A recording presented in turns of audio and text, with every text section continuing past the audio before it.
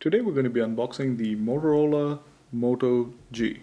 Now the Moto G is Motorola's latest smartphone, and the greatest amount of buzz about this phone hasn't been about its performance or its screen quality, but rather about its price tag. Now the GSM models of this phone are being sold in the US for $179 off contract, and that's a pretty attractive price considering the phone's specifications. Now there's also a CDMA version which is supposed to be on the market shortly. Now we'll be taking a much closer look at the Moto G in our full review, so please subscribe to stay tuned for that review. Right from the time you see the box, you can tell that Motorola was trying to keep this phone very cost effective. The box is extremely simple, there's very little printing or additional stuff. It's overall a very simple box. So let's go ahead and open it up. All there is this little flap here.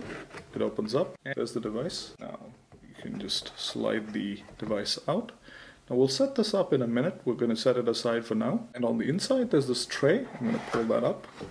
So the first thing under that tray is a micro USB to USB connector cable, and at the bottom of the box you have some manuals and some documentation. Now that is all you get with the Moto G. Now you probably noticed Motorola, as part of their cost-cutting measure, excluded the USB power brick that usually comes with this micro USB to USB cable. Now you can obviously charge this phone with your laptop or with another charger brick that you might have. However, this might be a problem for first-time smartphone buyers who don't have a power brick already or don't have access to a laptop to charge this device. It's kind of a notable omission. Now before we set the phone up, let's take this transparent plastic film off the phone. Okay, and in order to do that, what you need to do is peel at this edge here, and this film comes off. And under that film is a 4.5-inch screen and a soft touch rubberized back.